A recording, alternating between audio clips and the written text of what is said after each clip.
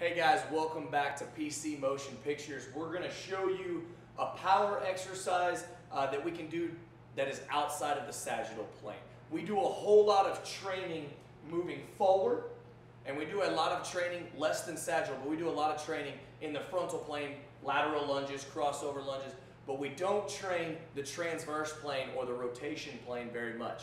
And if we don't have jammer arms on our racks or a jammer machine, it sometimes can be hard to come up with these rotational exercises, specifically in the power manner, not the isometric manner.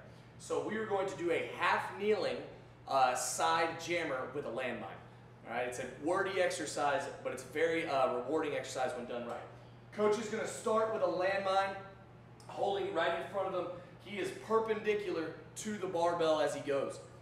We are all we're focused on is the knee pressing in a side manner while rotating. So coach is going to press. I'm going to show you a good rep first. Coach will press and extend up overhead. The foot will naturally move in front, so he's in this athletic knee bent in the front. But what we're looking at is ankle, knee, hip are all completely extended, on top of shoulder, elbow, and wrist are also in a stacked position. So coach will come back down.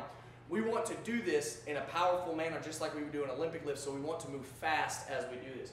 Some things that we're looking at that could get broken or could be wrong.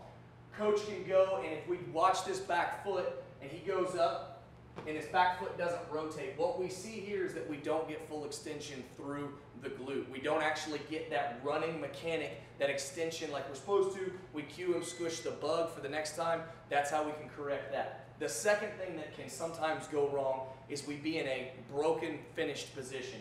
Where we've talked about before, coach will go, when we lift, we look for pretty straight lines.